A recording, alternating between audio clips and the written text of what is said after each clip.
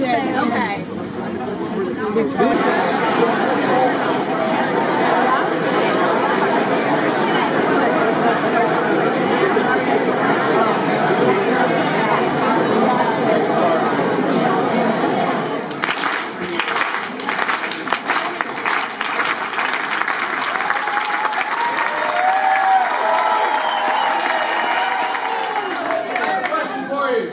I'm Representative Maloney. Where the heck is your congressman?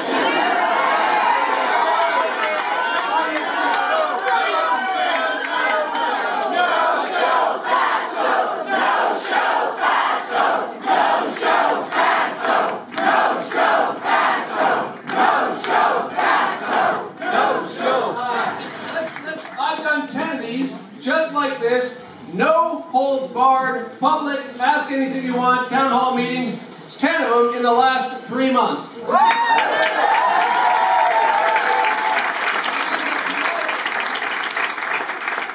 10 of them in the 18th district, my own.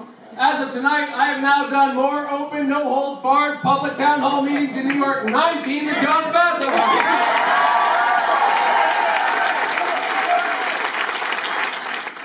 I sat there on January 20th and watched Donald Trump get inaugurated. That's a tough day. Sorry. But the very next day, I watched millions of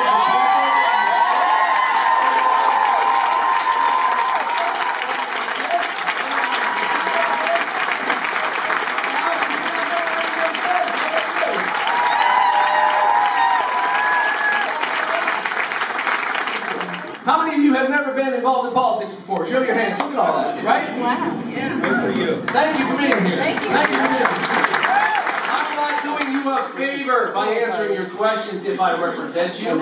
It's my job. Yeah.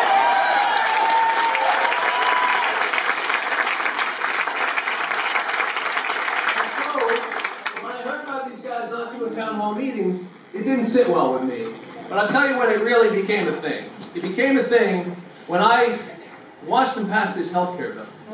And we'll get into this. We'll get into this. But 217 of them voted for this thing, including your congressman.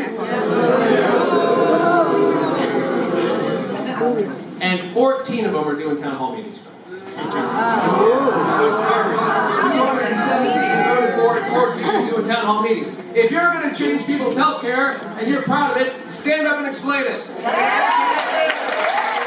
I went on Rachel Maddow the next night. And I said, you know, I heard Andrea say something that really struck me, and maybe it struck some of you who saw.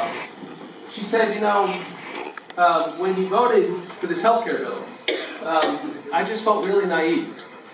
Because I thought, you know, he had promised me. And I said, no, you're not naive, Andrea, because I believed him too. And it's not wrong for somebody who's hurting and scared to believe a political leader when they promise them something. That ought to be the norm, not the exception. You should not be so cynical against them.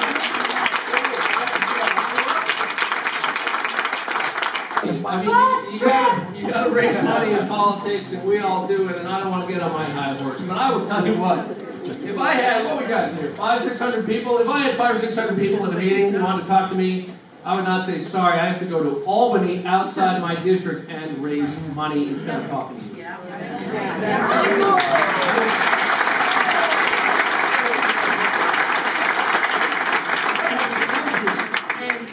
And he may be upset that I'm in his district, but I will just point out that he is not. So you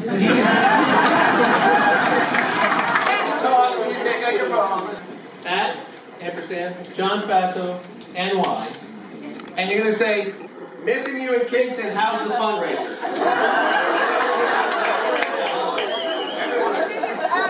When we send 500 tweets on the...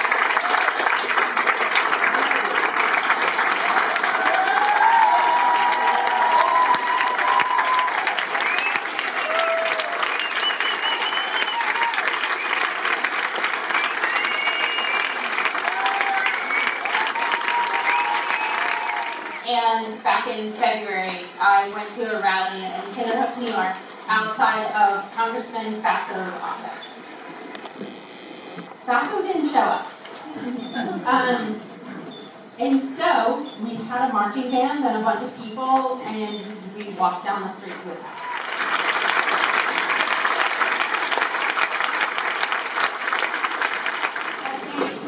John Faso looked at me and he said that he promised that he would take care of us. He hugged me and he promised that he would take care of us. And this promise has been everywhere. This promise is undeniable because this promise encounters John Faso wherever he goes. It is everywhere. We lied! Yeah. We lied! John Faso was less than sincere. And here we are. He broke that promise. Here we are. Everyone heard that promise. And here we are, fighting for healthcare, hoping that the Senate will listen to us and protect healthcare in this country.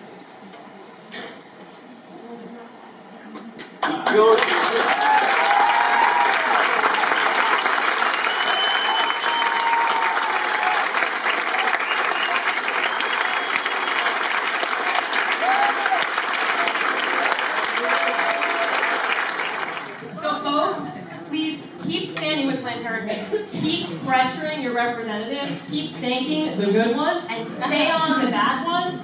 Folks, we need to keep the pressure on. Thank you for standing with Planned Parenthood. There are 290,000 people in this district, this congressional district, that are going to have their employer-sponsored health care threatened. Because one of the things you may not have heard about is that pre-existing conditions can be waived now, that coverage can be waived now by a state. And you might think to yourself, oh, but we're in New York, we'll be all right. No, and the reason is because if any state waives the requirement that insurers cover pre-existing conditions, then employers in other states who don't even do business in that state can buy insurance in that waiver state for their employees, and they can race down to the bottom, and that, ladies and gentlemen, is the end of coverage for pre-existing conditions. Anybody tell you that's not and when you look at what they're going to do, they're going to take $880 billion out of the Medicaid program. So anybody who's got a kid on the autism spectrum, anybody who's caring for an elderly parent, anybody who is worried about their child who's got a disability, this is where the rubber meets the road, and they're going to take another $200 billion out of the Medicare program. That's $1 trillion with a T over the next 10 years out of Medicare and Medicaid. And it would be one thing if they came to you and said, this is about balancing our budget, and we're all going to sacrifice. But that's not what they're doing. They are doing this to give $680 billion in tax cuts to the very rich. That is wrong. So we are literally, in this Republican monstrosity, taking from the sick and vulnerable and giving it to the richest and most powerful. It is the largest wealth transfer that has ever been passed in Congress in modern times. It is dead wrong, and we need to tell everybody we know what's going on. We need to do that. I got to tell you, you being here tonight is so important, because the one thing that is going to save us in the United States Senate is if the Republicans who voted for this thing, this dumpster fire, the Republicans who voted for this in the House of Representatives, if they get the message loud and clear that their people are upset about it. That's what you're doing here tonight. And those senators will pay attention to that. They will see that John Faso couldn't answer basic questions and had to go into hiding rather than do a town hall meeting in his district. And that'll slow him down. You can win this fight. Don't let anybody tell you we can't win. We can win this fight. Why did John Faso's party not have hearings, consult with the Democrats, consult with us, with the hospitals, with doctors? Thank you very much. CBO. Judith? The CBO.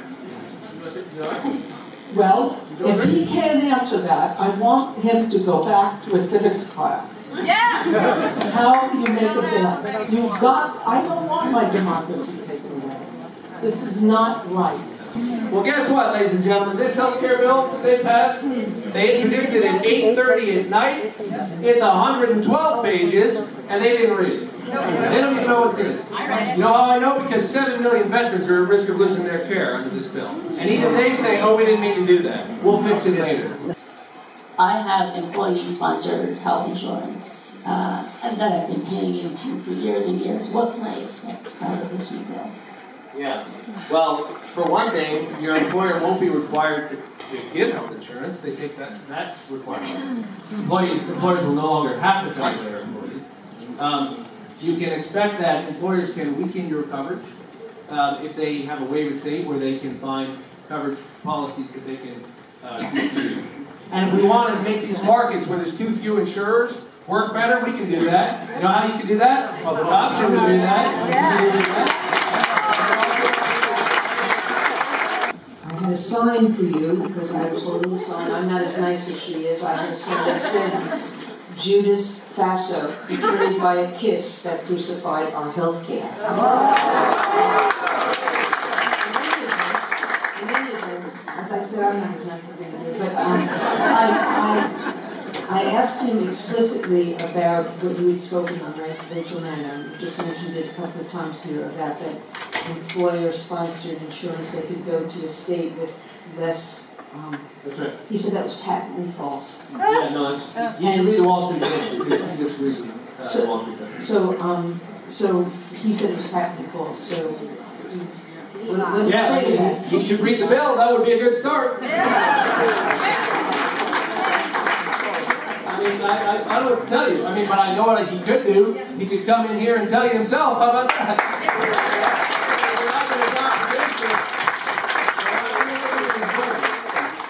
So I think what he doesn't understand, maybe, is that there is a rule that pre-exists this bill that says that any employer is not bound by the essential health benefits of their state. They can go to another state. You know why? Because we had a floor in that required essential health benefits and pre-existing conditions be covered in every state. Right. So theoretically, if they wanted to go above that, because another state had a different set of requirements that were better than that, a corporation could do that. But think about that. That becomes a monstrosity in the world when you take that floor out. Yes. Now they can go to any other state because those standards can be lower. He's wrong about that, and he should read the Wall Street Journal. High-risk pools don't work. Thank you very much. They don't work. Absolutely. You know what high-risk pools are? High-risk pools are when you corral the very sickest people into one group. And they all have to get covered the same way. And it reminds me of when we used to take people with mental health issues and say, we're going to put them in that beautiful building up on the hill. We're going to call it a farm, and it's going to look great from a distance. But inside, it's going to be a house of horrors because we're not going to pay for it. And we're going to have people trained right. And we're not going to really care about those people. We're just going to get them out of sight, out of mind. That's your high-risk pool. I got an idea. When we go back to Washington, I'm going to introduce an amendment that every member of Congress who votes for this thing should go in a high-risk pool.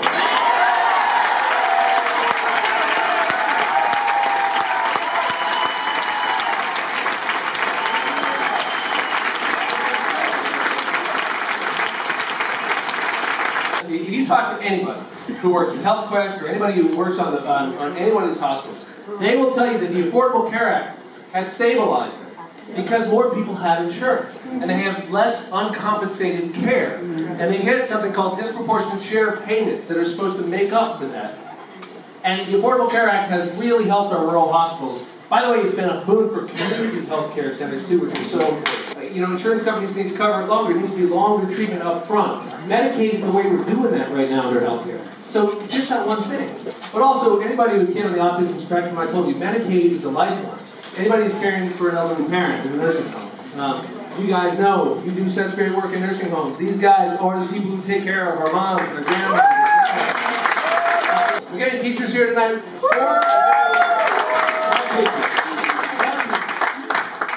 Medicaid is $4 billion to the public schools every year for kids in schools who have medical disabilities. Right? So if you think about how many disabled kids are in school, and they deal with a lot of stuff, right? And some of them have medical issues, some of them need care during the day, some of them have oxygen tubes or other things that require some care. $4 billion right now support because they're considered qualified organizations to receive Medicaid reimbursement. So you go whack Medicaid, that means kids with disabilities in our schools aren't going to get the resources they need. So it goes on, right? And all I can tell you, mental health services, right? So everyone with a disability can include the people with addiction problems, mental health issues, behavioral health issues, kids with disabilities. It is not just for people who are less fortunate economically. But by the way, since when is it a good idea to give tax cuts to multimillionaires to screw poor people, right? We need to make sure that certainly in places like New York, but really everywhere, that we don't go back. We don't have to go back. We can fix what's wrong with healthcare and move forward together. And what I really want to do, and I really mean this, I don't want to have any more people like Maggie come up to me and say, I'm scared to death, I'm losing sleep over this, I'm worried about it. You have enough to do. We want you to stay well and healthy and focus on the good things in life. I am sorry that your country is doing this to you. But don't give up, because a lot of us are going to fight there with you.